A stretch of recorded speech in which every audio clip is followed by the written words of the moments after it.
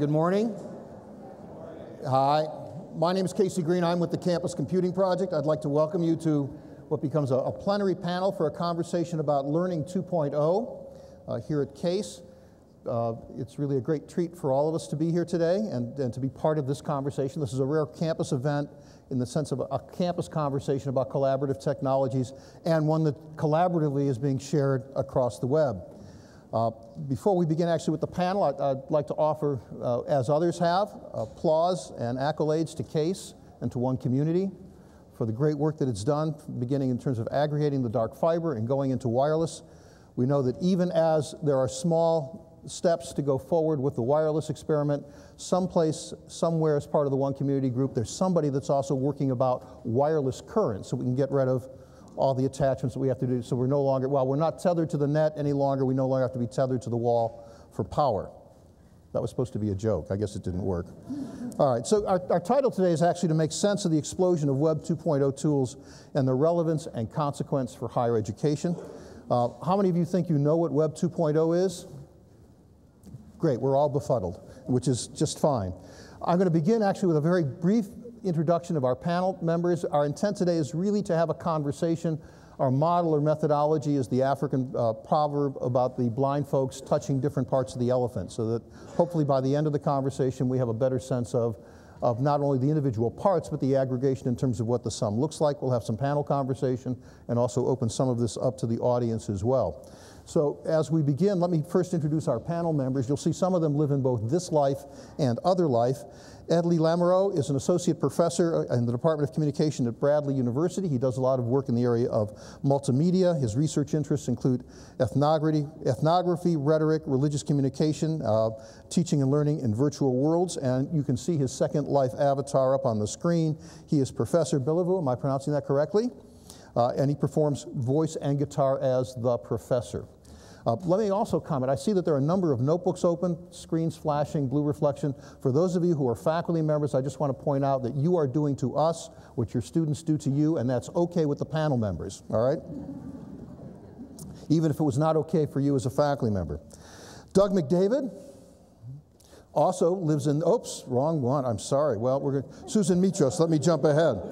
Susan, I should add, I mean, the avatar sort of jumps out at you, said as we were sort of getting mic'd, she is hot in Second Life. That was her assessment. I'm just repeating. In addition to being hot in Second Life, her First Life obligations include being Associate Vice Provost for Technology and Enhanced Learning and Deputy CIO at the University of Southern California. Prior to that, she was at the University, the Ohio State University in areas south, and she is actually leads academic technology and integrating new and emerging educational technologies into teaching, learning, research, and outreach. She also has an appointment in the Roski School of Art at USC, and she sits on the board of the New Media Consortium and the board of advisors of the EDUCAUSE Learning Initiative. All these folks are very distinguished. Let's see if I can get this right. Who's next? Doug McDavid is the executive consultant in IBM's Global Business Services and Almaden Research Lab. He specializes in bridging the gap between business people and technologists, some of whom may even work on college campuses, and is exploring methods of rehearsing services, techniques in 3D virtual environments. Doug has 6 patents, lots of publications in the IBM Systems Journal, the Handbook of Object Technology, and others. He's a member of IBM's prestigious Academy of Technology and also serves on the board of directors of the New Medium Consortium. Last but not least is Michael Scharf. Pardon? I have no avatar. Well, Michael has no avatar, but my guess, given that this is an entrepreneurial group, somebody's going to set up a booth to do avatars or us by noon today, if you don't have an avatar. Michael Scharf is from CASE, in the School of Law at the Frederick Cox International Law Center here at CASE. Professor Scharf served as a member of the elite international team of experts that provided training to the judges and prosecutors of the Iraqi Special Tribunal, and in 2006 he led the first training session for prosecutors and judges for the newly established UN Cambodia Genocide Tribunal. He has been nominated for a Nobel Prize and has been using some of these tools and technologies as part of his teaching as well as his professional work. So, very quick introductions. Our goal here really is, as I said earlier, to have a grounded conversation about Learning 2.0 and the potential of the emerging tools. Let me provide a little bit of context, see if this technology works. I think it's fair to say that for many of us, depending on the color or the texture, gray or thinning here. We are now in the third decade of the so-called technology revolution, the much-typed technology revolution in higher education. Each decade since the arrival of the personal computer has been marked by a defining technology. In the 1980s, it was about essentially hardware and software on the desktop, the personal computer.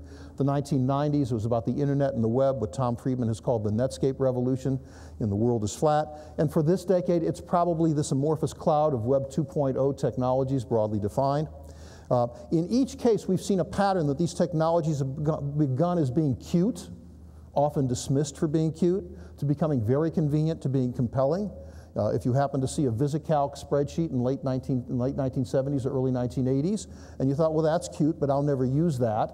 Any of us who do budgets today, let alone a variety of other things, VisiCalc and its successors in terms of Lotus and now Excel or other kinds of tools, these have not only are cute and convenient, but they have, without question, they are compelling. And they also have gone from compelling to compulsory. Perhaps the best example of that is the whole issue of buying an airline ticket. What used to be routine, pick up the phone and call an agent, is now premium service. You pay extra for that, and often you get less information as opposed to scouring the web in terms of prices and options and everything else. And with that, we find at the same time, for those of us in the education community, we have to temper our great aspirations about the opportunities and the roles of these technologies to coming to a realistic assessment about what difference do they make. What difference do they make? We're going to hold the what difference do they make conversation till later this afternoon. Today we want to talk about the aspirations and the opportunities in this first conversation. So with that, let's see if this works. There are a lot of these technologies. They're populating the screen as we talk. And Susan, as these technologies or the logos for a lot of these Web 2.0s populate, I'd like to begin our conversation with you. It was almost 3 decades ago that, in fact, business schools became the first point in the campus curricula that really began to talk about teams and collaboration. And they talked about it as a process of the curricula, particularly in MBA programs. It trickled down to the undergraduate programs. It migrated into engineering. But again, that was largely a conversation about process, not about the enabling tools that made that process possible. Given that we're on a topic about collaboration technologies today, I'm going to ask you to, in one sense, give us that broad overview about where we are with some of these technologies, the opportunities for collaboration, your role as an evangelist for this as the Deputy CIO at USC, and your conversations with faculty who are across the spectrum in terms of their levels of use and comfort with these technologies. Well, I think the first mistake we make is we assume that they're tools. And I've heard the use tool or product used quite a bit just in the first hour of this presentation. And you have to realize that Web 2.0 is a platform, it's a service, it's not a tool. The tool might be the outcome. And if I go to my faculty and say, do you want an iPod? They say, great, but what does that iPod do for them? Am I really giving them a tool, or am I saying, do you want mobility? Do you want convenience? Do you want accessibility? And I find if I ask that question, then I have many more ways of providing services to that particular faculty member, because it might not be an iPod, or it might not be a desktop. It might be something totally different. It might be their cell phone. So that's one way I think we're really thinking differently about how we talk to our faculty about these types of activities and services. And I guess what I would like to think is that we think of these as services. In the context of services and the kind of fear and trembling that many faculty experience for their students, whether they're 18 to 68, who live in a consumer economy and have lots of experience, both as consumers, but also using these services that are offered by corporations servicing the consumer economy. We're just thinking about some of the logos that we see on the screen: Facebook, YouTube, Flickr, Blogger, other kinds of things. Take us into that domain for some of these particular platforms, particularly for faculty. Is this a matter of the fear, trembling, and uncertainty? What are some of the opportunities to tap the potential of these resources? Well, I think we've turned a corner. I think if you asked a group of faculty, in fact, we did this at a conference 2 days ago, how many of you know about Facebook? And, well, how many of you know about Facebook? Let's ask, how many of you know about Facebook? How many of you have profiles on Facebook? How many of you expect to add 10 new friends by the end of this conference? Nobody's committing to that one, okay? And how many of you are 18 years old? All right. How many of you posted on YouTube? How many of you want to tell us what about you has been posted on YouTube? All right. How many of you blog? Okay. How many of you Twitter? How many of you would like to know what Twitter is? It's okay, we're all under non-disclosure here. Right. Okay. What happens in Cleveland stays in Cleveland, right? Except for the network that goes all over the world and Second Life. So one of the issues is how do you bring, again, these opportunities, these processes, these goals to faculty and say, how are you going to use them? And I'm finding, particularly because I teach in the fine arts, I teach in visual communication, things like Flickr, the idea that you can bring your own collections forward is a tremendous asset for faculty. Flickr's being photo collections. Photo collections, just slide collections from years and years and years ago. The ability for students to be able to interact with each other through whether we're using Google Apps or Facebook. I mean, Facebook, if you haven't looked in a while, is becoming a really powerful application. Students can set up their own courses and they can invite the faculty to be part of that course. And if the faculty wants to become a part of the course, the faculty then gets some additional functionality. But students are building their study groups. One university apparently sanctioned a student for building a collaborative study group. Yeah. And this thing was all over the web. It was all through the Facebook community in one sense, of building what is fairly common in law schools, this kind of collaborative work. And in one sense, the claim was sharing answers. Yeah. Yeah. Yeah, you see, we had our library wanted to do a survey, and they got very little response, and they had one of the students set up as an event in Facebook and got 600 responses. So I think the faculty are starting to see the interest in this, and as I said, we just had a conference, and there's a tremendous amount of interest, but there's still that gap about, here's the tool, here's what I want to do, how do I make that meaningful in my class? And I think it's a one-to-one type of service. You have to go to a faculty member and say, let me see your syllabus, and let's see where it's appropriate to add these different types of activities or services that in the end might end up on a device or as a tool. Right. And Michael, I saw you were nodding, and Susan actually has given us a great handoff that was unscripted, right? In the sense of some of these tools, because you've been using some of these tools. So in your legal training and also some of the other work you've been doing. Take us into that domain in terms of what difference some of these tools make and how you've been using some of these tools. Let me start off by saying that unlike I think most of the people in this room who are very tech savvy, I probably represent most of the rest of the university and those. I'm a bit of a technological Luddite. Okay. And 3 years ago, or 4 years ago, two people came into my life that transformed it. One I think is here, Carl Roloff, who's our IT and webmaster at the school, and the other is a student, Brianne Draffin, who had a lot of web experience. She came to me during the new students orientation and said, you know, I do international law, but I'm also a web guru. Do you have any needs for me? And my eyes lit up because I had all these ideas and I had no idea where to start. And so very quickly, we put together a blog, we put together a e-newsletter, and we put together a portal. And we also have a lot of electronic archives. Now, just to tell you a little bit about the blog and how we use it as an educational tool, we started out by getting experts to blog on war crimes trial developments. And we just got sort of the people that I appear at conferences on to agree to do frequent blogs. And there are 20 of us that do that. We've done 600 essays. Then we started getting our students. And these are short essays or long? Short, page-long max. Okay. And then we had our students, as part of their requirement for international law and international criminal law and war crimes law and other courses, have to do blog essays in response to either the news developments or what the experts were saying. And we've now had 600 of those. This blog has become so popular, the media uses it. Just yesterday, the Christian Science Monitor called me up and they said they saw a blog posting that I had done recently in a connection to one of my articles, and they are doing an article about the new crime of forced marriage in Sierra Leone. And because they had seen me on this blog, they wanted to interview me, and then tomorrow it'll be in the newspaper. So there's a relationship between, you know, the news who are following these blogs, the students who are doing it. We've won now several web awards. 200,000 people have visited the blog, which isn't a huge number for a regular blog, but for a very academic-oriented blog, it is. And the people who visit it include all the experts in the field, and they're following it very closely. So what we've been able to do is create a mechanism where the students are contributing, experts are contributing, the media is contributing, the people of these tribunals out there are interested, and then finally, they started to post their stuff. Like the Iraqis didn't have a good website of their own, so they gave us their judgment in English, and we're the only place that it's available. And then the Iraqi judges came to the United States for their first appearance outside of Iraq. They picked us to come to because of this relationship that grew out of the blog. So just one little blog can do all of that.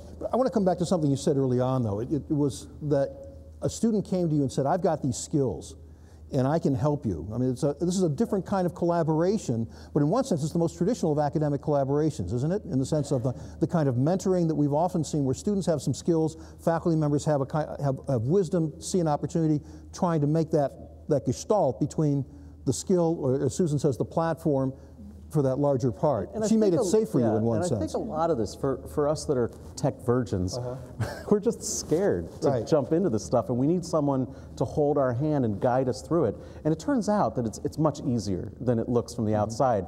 But to have a student, or to have someone like the ID department, Carl Roloff, be that guide is just really invaluable for the faculty members. Well, if Michael was scared in civilian life, Ed, a lot of us are even more uncertain about what wanders in the territory of Second Life. So why don't you take us there a little bit? Because you've been doing that. We saw your avatar. Let's bring that back. Tell us about essentially the whole issue of how we go from this life to Second Life, and some of the options and opportunities there. I'm an evangelist, and I'm also a critic, both ways. I'm able to use Second Life to teach undergraduate students how to do ethnography, field research. It's a topic and a set of methods that undergraduate students don't often contact, especially in the discipline I'm in, which is multimedia, mostly production students. So I'm able to use the world to teach in, for the students to do research in, and it is for students living in Peoria, Illinois, where I teach at Bradley University, probably for many of them the most diverse, most global place they'll ever be. For me, as a teacher, taking new researchers into an environment, it's a safer place for them to be as researchers. It's a safer place for the subjects. There's less potential risk in terms of damage to the subjects. And yet, it's this interesting, diverse environment to do the work in. So on the teaching side, I can do something with Second Life that I really can't do face-to-face. Just a real small example. In an evening, I might send students out to do research for an hour. I can supervise 7 or 8 students in their field location, not simultaneously, but in that hour. If I had to hop in my car and drive around town and try to find these people if they were in the field, I wouldn't be able to do it. So it's a unique teaching environment in that fashion. I also go ahead. But we've heard and we've experienced a lot of these same statements about what happened with the arrival of the internet. It brought incredibly rich content to locations, whether it was in Peoria, Upper Peninsula of Michigan, any place, to places that didn't have that content, that weren't Harvard Library, New York City, Los Angeles, San Francisco, Chicago. What's the added, so what becomes this added value of Second Life, this added metric, this added richness that in terms of research, in terms of interaction? I think the most important thing about a virtual world, folks are in them for different reasons. You asked me.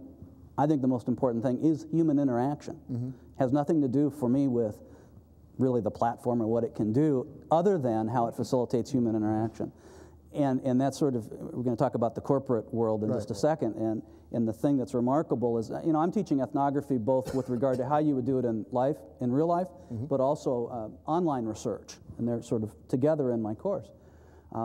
This is an environment where students have to keep track of subjects who can be talking in public, talking privately to one person, talking to a group, so there's a 3-by, either in text or in voice.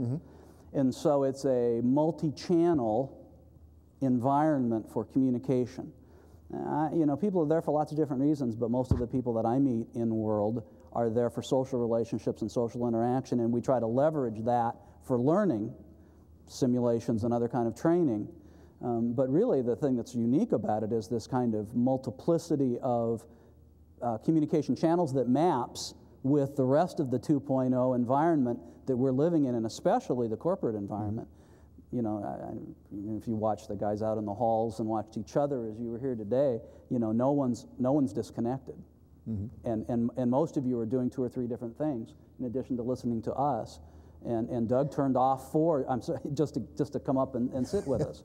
So That's a But nice his avatar's map. out there doing all the other stuff, right? Yeah. And we just actually, I was sitting at the table with the last one. I had that on in Second Life. I had the web version on. We were listening, and I thought maybe I would just fall into the black hole. Mm-hmm. All right, well, let's shift then, because you, again, unrehearsed segue to Doug. Most, 3 out of the 4 of the panelists, Doug, academics, kind of looking out from campus. You deal in a very different world in terms of both IBM as a firm that uses these technologies and IBM as a firm that services clients that use these technologies. Help us understand kind of we're going to put on you the corporate burden. Help us understand the power and potential of these technologies from that perspective in both the corporate environment and the consumer environment.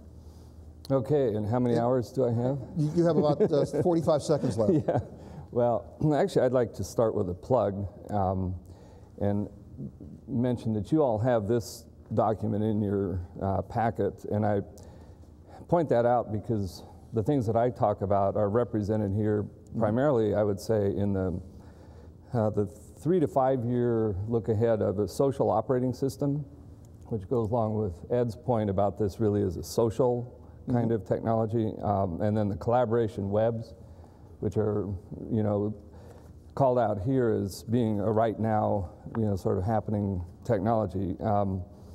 So I'll quickly hit a few points, then maybe it'll come back around and I can give you some personal experiences, but I also want to key off the discussion between you and Susan at the beginning about collaboration in learning.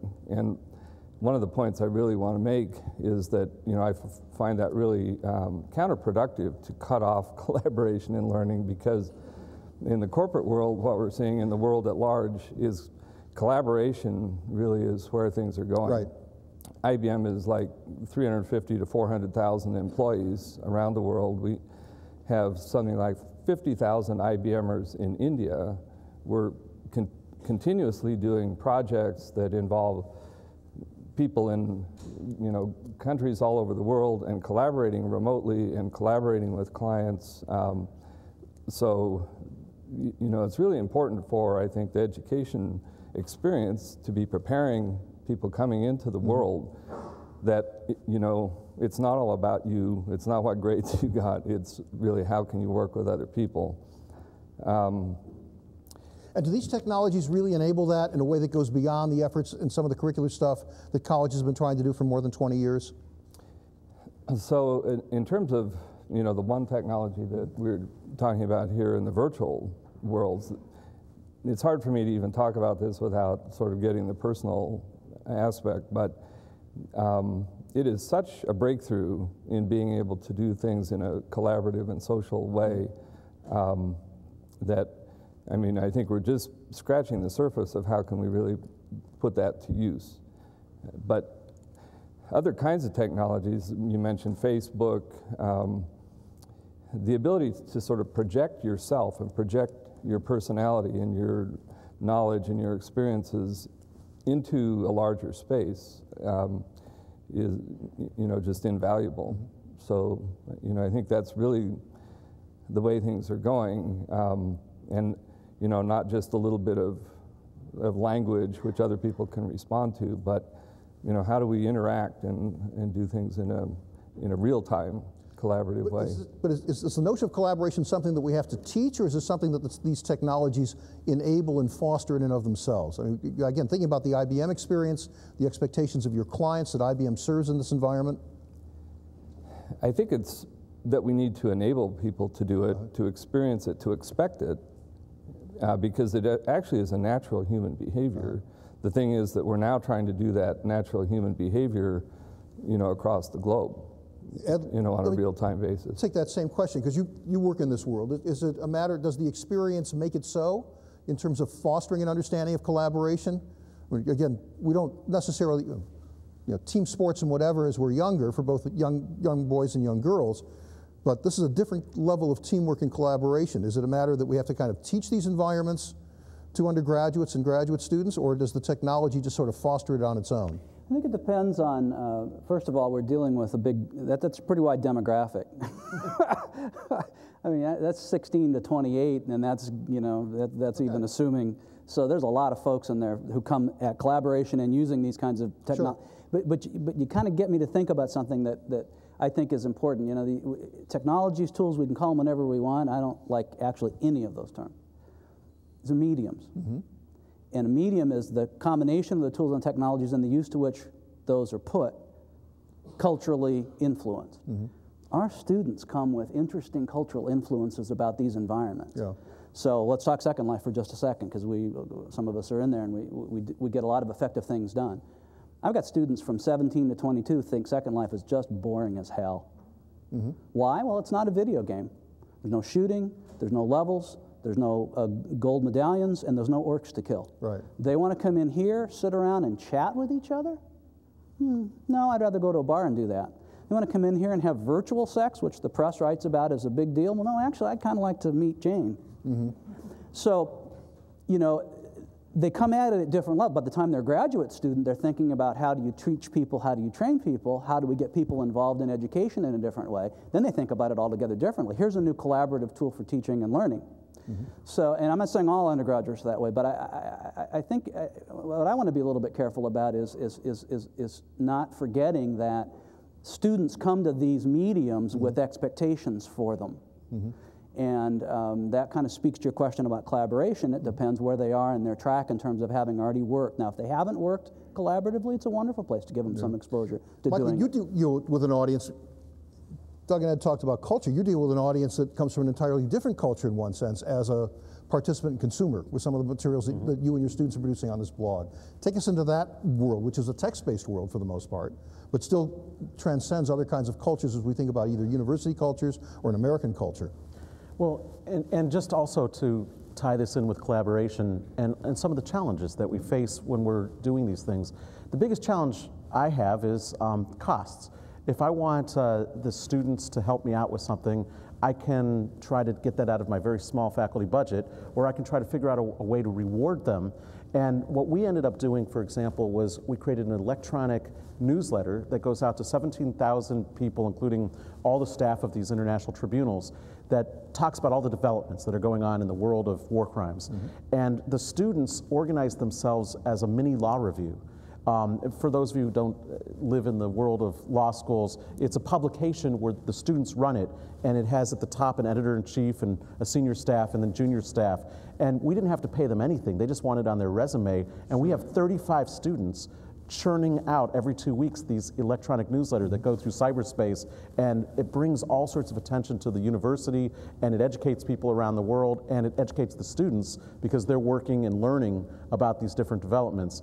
And so that's one of these collaborative ways. It's not inside of cyberspace, but it's related to cyberspace. Let's go to the consumers of those blogs, though, in one sense. I mean, you've talked about changing the culture among your students in one sense. Let's talk about how that has been a catalyst for changing the culture among the users. Well, for example, our Grosjean Moment blog, the War Crimes blog, is the first ever academic blog of essays that turned into a book, an academic book. And it's been published and widely read, and it's now being used as a book by a print book. Not a cyber book. Right, exactly. Okay. A physical book by an academic publisher all over the country and over the world. And the teacher's guide to the book shows the people how to use the book and the blog simultaneously. So that's one way. I already mentioned that the media follows the blog, and sometimes I see quotes of myself, and I say, I never even talked to that person, in an interview. And I think what media now believe is that it's appropriate journalism to quote an essay from a blog as if they interviewed somebody, and not to say this appeared on a blog, but just to make the world think that was an interview. So that's a new phenomenon I'm starting to see a lot of. The tribunals themselves are, their cases are citing to these essays and to the things that we're posting on the blog. And so you see major war crimes trial cases now citing, and also academic publications. 2-3 years ago, if you cited to blogs and academic publications, people would frown on that. They would say that's not scholarly enough.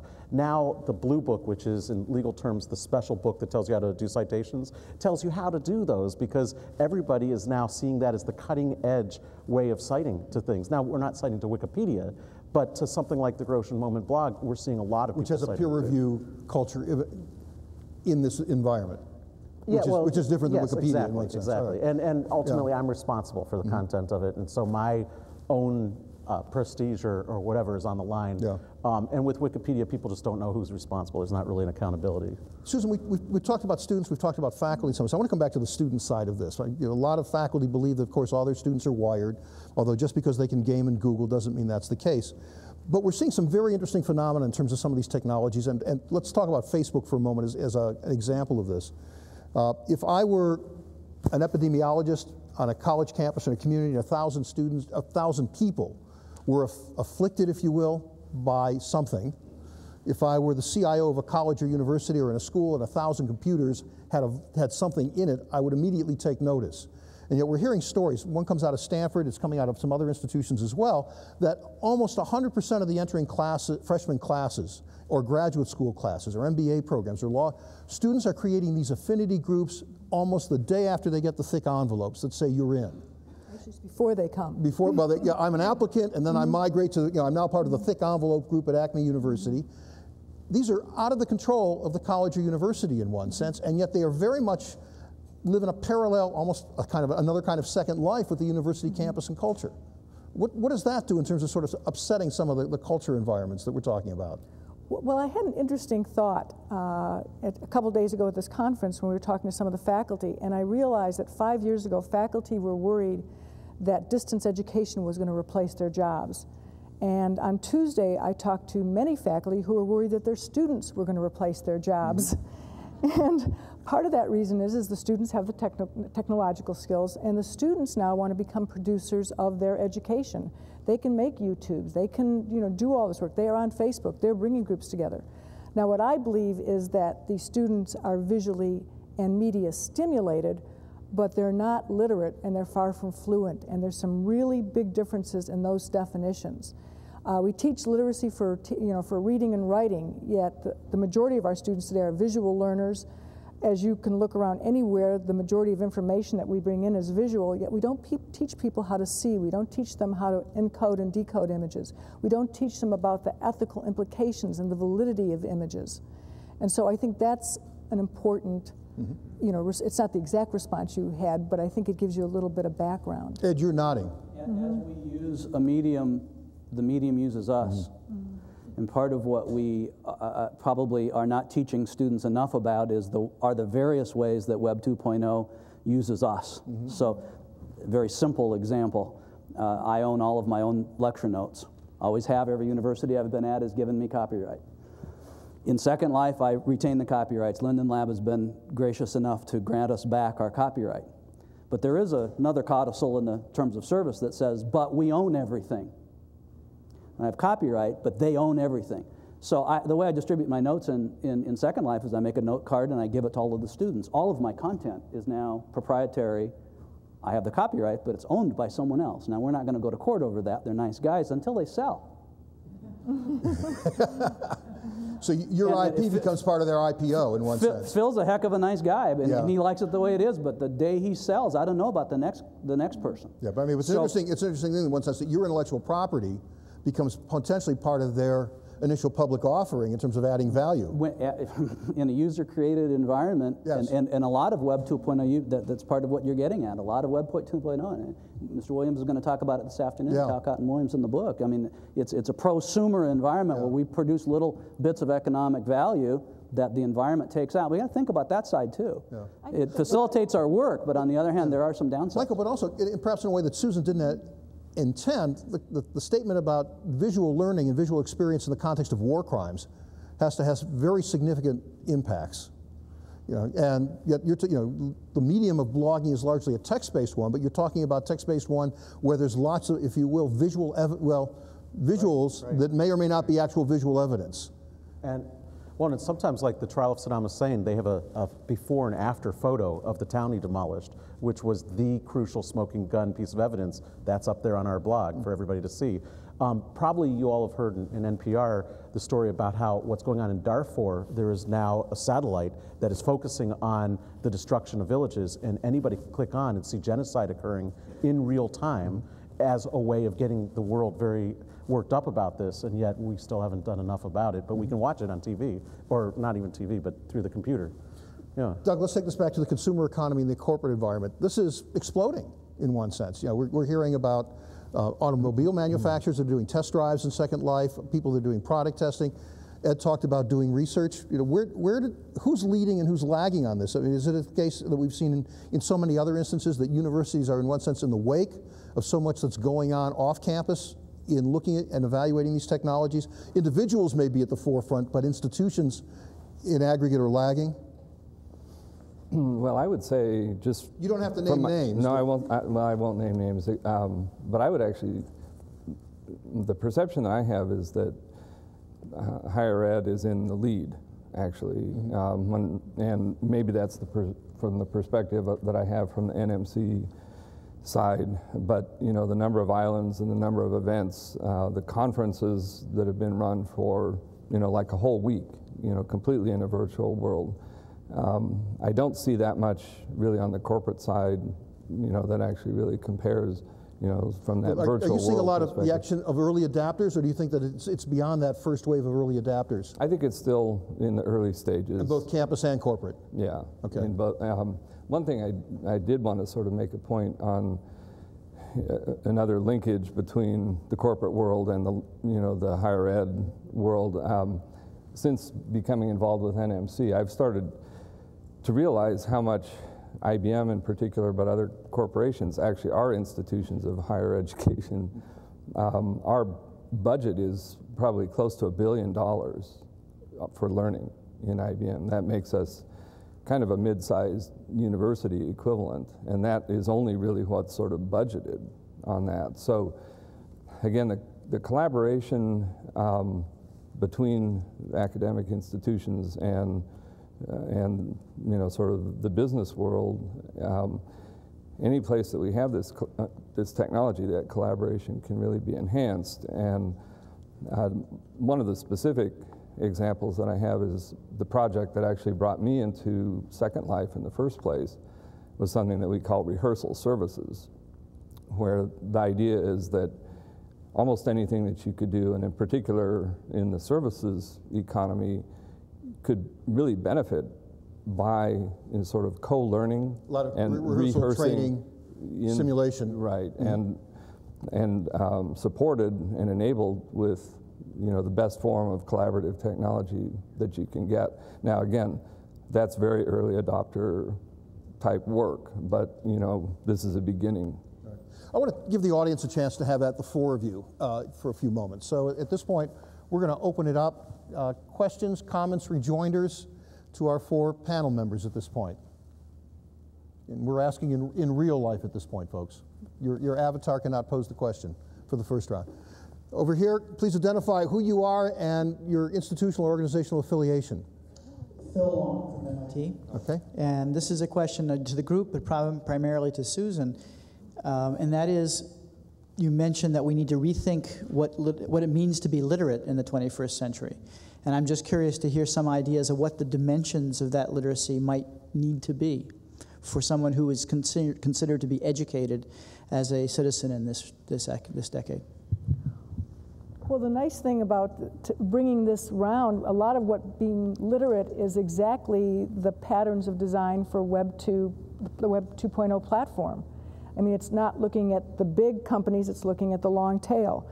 It's looking at data as being valuable and sharing data, but owning your data. And that's something that universities, as you said, we own our data and we're taking very, very little advantage of sharing, or sharing it in a non-proprietary way. In fact, I think what you do at MIT with the Open Knowledge Initiative is brilliant, because if you're familiar with MIT's project, they have all their courses online, and you can take them, you have discussion groups. I'm sure, Phil, you're going to talk about this later, but the beauty of it is they've changed the mark. What the currency is not the content, the currency is the degree. You can take every single class at MIT virtually, but you got to go there to get the degree, and you've got to pay for the degree, and that's the credibility, and that's what counts. So I think it's things like that. I also think just to, you know, basis in terms of students every day. You know, I do a lot of design classes, and my students can do really nice MTV iMovies or quick cuts. They can do really what some people call authentic YouTubes. I like to call them amateur, but they don't understand the whole idea of narrative and storytelling.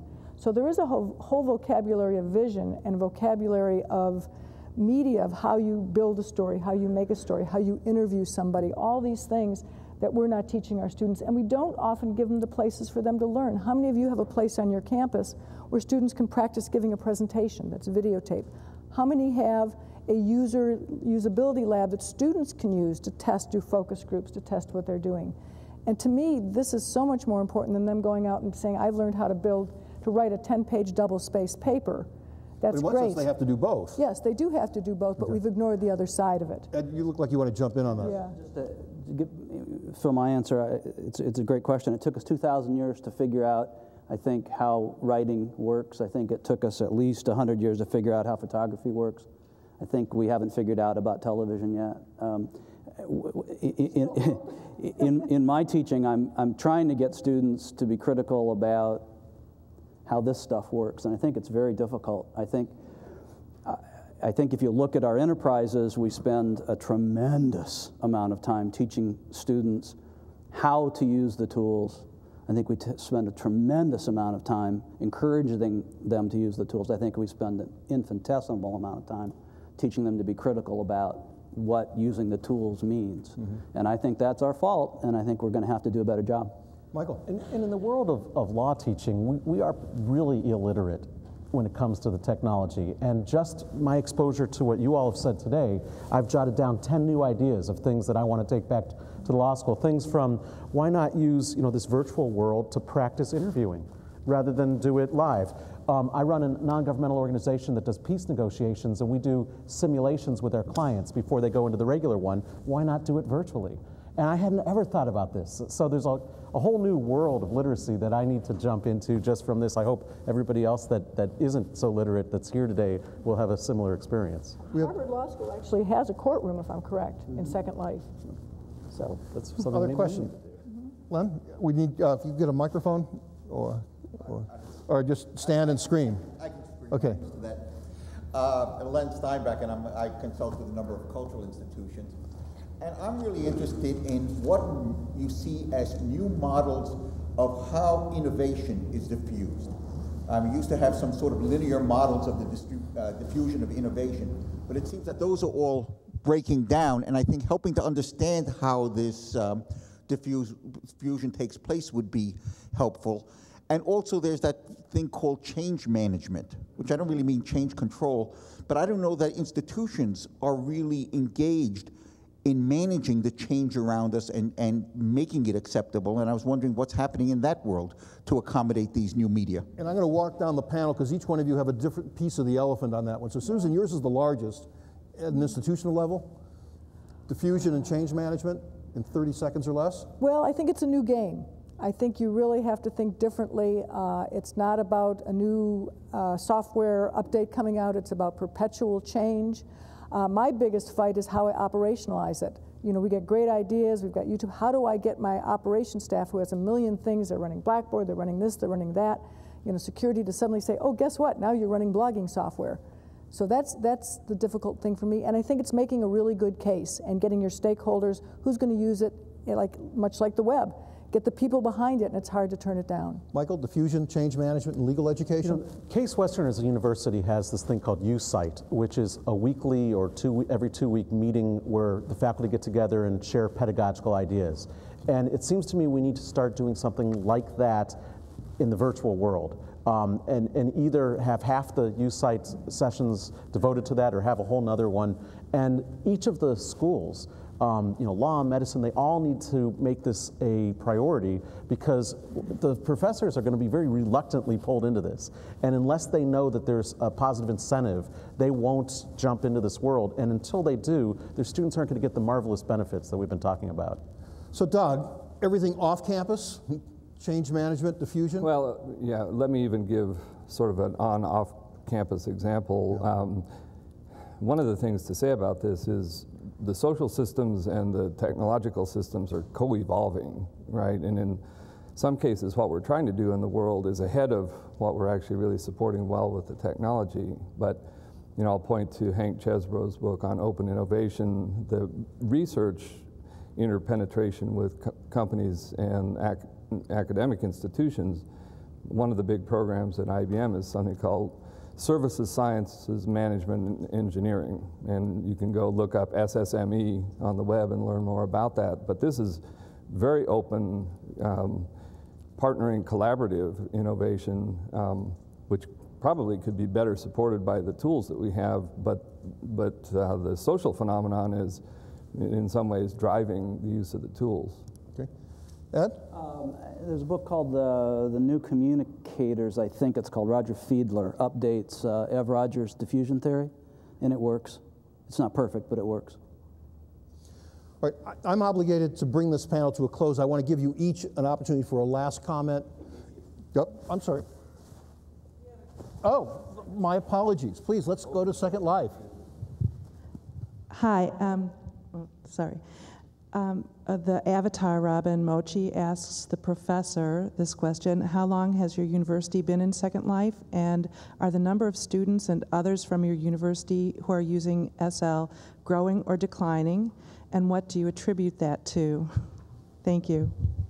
That's you. Yeah, we've been in, Bradley University's been in now about a year and a half. I've been teaching 2 years. The university as a whole is growing, and more faculty across a broad range of disciplines are doing better. I'm not doing as well, and so I'm going to go back and sort of repackage what I'm doing and see why students aren't as interested as I thought they would be. And so it's a dynamic, but I think universities are finding that, like in the rollout of any other new technology, it's a sharp curve. It takes a lot of help from folks like the people that Susan runs and the people that Lev runs, and it's not easy, but in some disciplines it's very worthwhile, and it's really the only way you can do certain things. And that's, I think, what's really important, is that we get to the stuff that we can really do well with a given medium. Okay, great. Let me, again, chance for each to make a final comment, either to return to something you said. Has there been a sin of omission, something that we didn't ask that we should come back to? What don't we know to ask about these issues as we look forward to where we go with these platforms, tools, technologies, resources, whatever terms we'd like to use? Doug, I'm going to begin with you. Okay. Yeah, just really quickly, I think it all sort of summarizes that barriers are really breaking down geographically, of course, but between learning and work as well, and that these technologies really support the continuation of that, which is a trend which is, just unstoppable. Mm-hmm. Ed, a last word?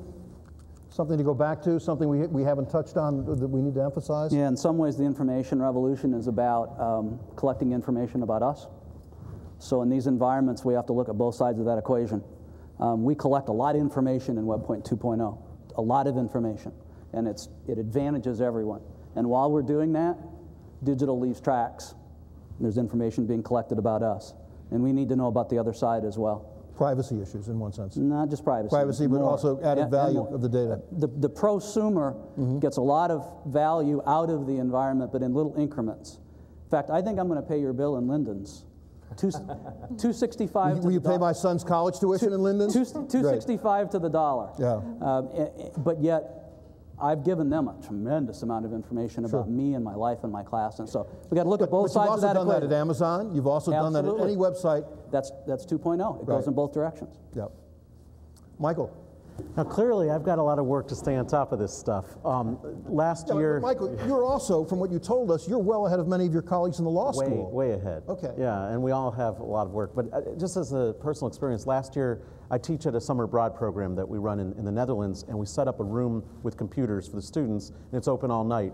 And I thought they were writing emails to their parents and maybe downloading pictures, and they're all doing their Facebooks, and they showed me their Facebooks. I was like, wow, I didn't really know how that all worked.